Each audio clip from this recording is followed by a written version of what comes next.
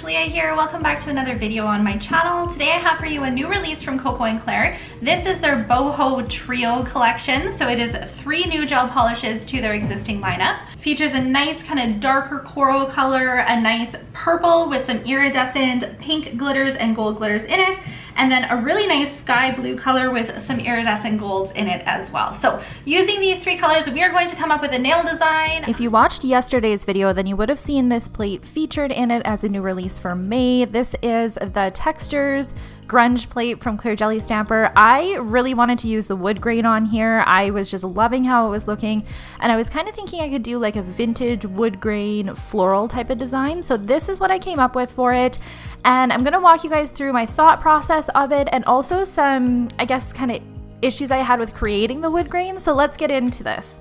We are going to create the wood grain backgrounds first. So taking number 355 Bless from KoKo and Claire.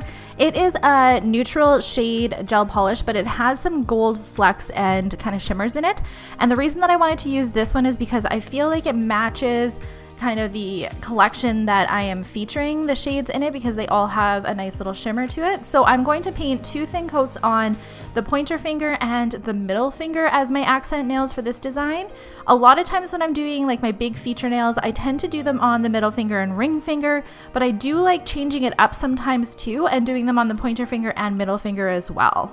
Now, a lot of times these kind of shimmery gel polishes from KoKo and Claire, they can apply a little bit gritty because they have so much glitter in them, which is something that I really appreciate about it.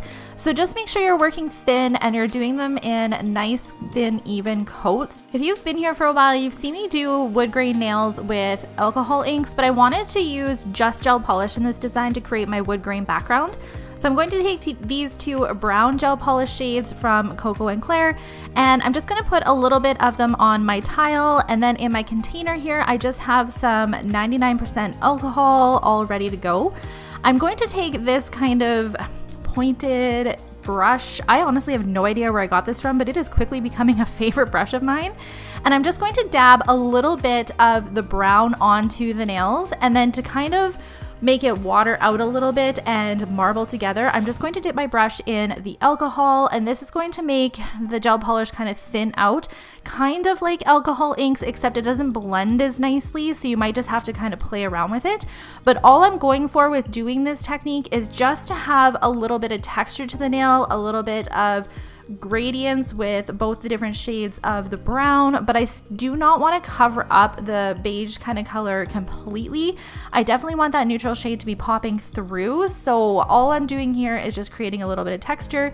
And I found that the best way to do this was to do it in 2 thin coats. So do my coat, get it all the way that I like it, cure it, and then go back in and do a second coat on top. And I found that this created a little bit more lining and a little bit more veining, which is exactly what I was going for. So if you don't have alcohol inks in your collection, you can definitely use gel polish.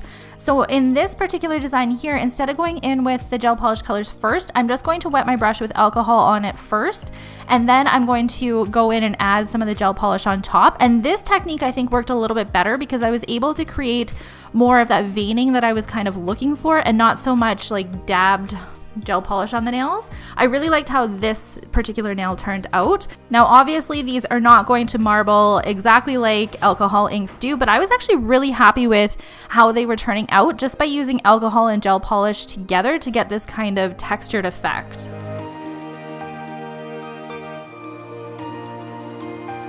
I featured the blue from this collection in yesterday's video, so I was just trying to decide between using Secret Rose or Living Lavish. Ultimately, I decided on Secret Rose because I was kind of picturing like a pinky type of floral design with this.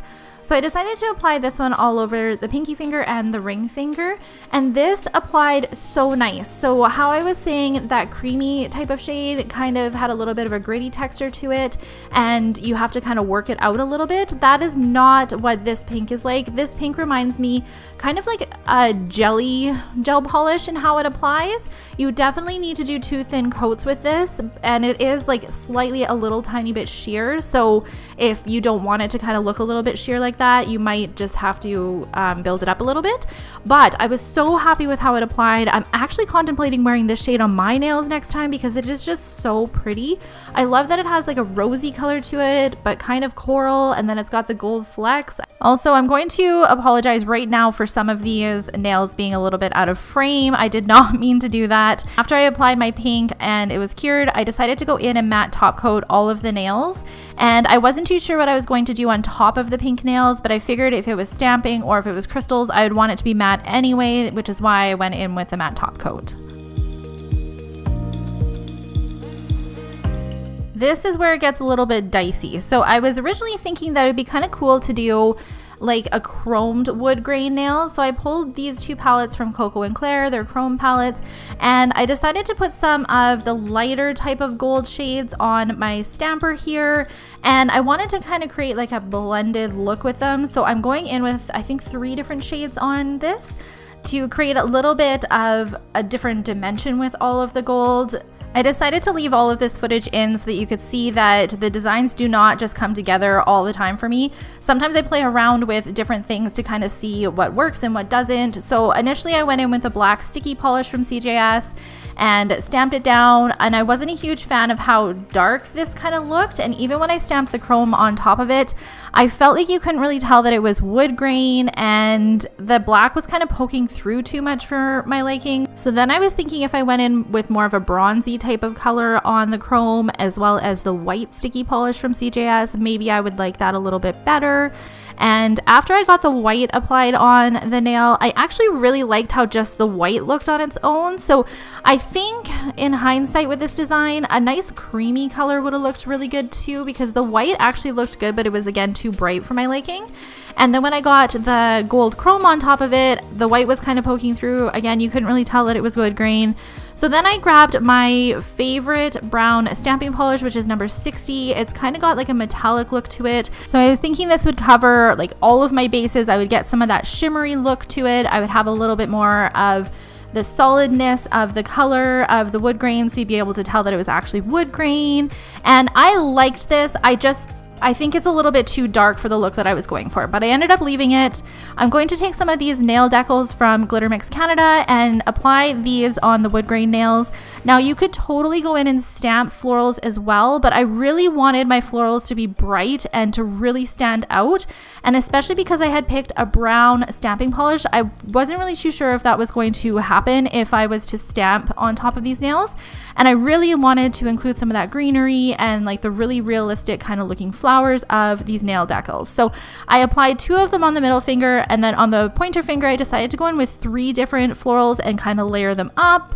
After I had them where I wanted them, I took my matte top coat from KoKo and Claire, which is one of my hands down favorite matte top coats, and I'm just going to go in and apply that over top of these nail decals. I ended up doing 2 coats of the matte top coat just to seal these in really well, and after I had cured it, I did go in and like buff and file them a little bit just to make sure none of those decals were poking through.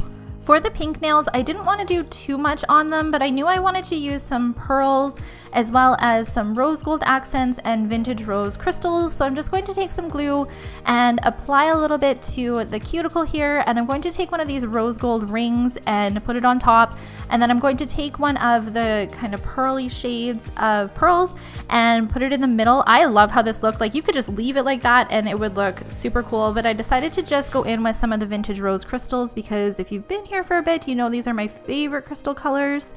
So the larger crystals on this side, I believe are SS14s. They're not quite the 20s that I like to use, but they are a little bit smaller than that. And then the really small ones are SS7s. And I'm just going to create some random crystal cluster here because I really had no idea what I was going to do.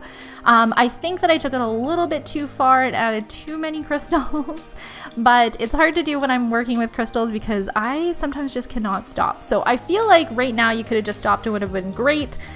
Which is what I did, and then I moved on to the pinky nail, which I knew I just wanted one little crystal on there. I just wanted a little tiny accent, and I love doing this, especially if people do not want a lot of crystals, but they want a little bit of bling. Just one in the center looks great.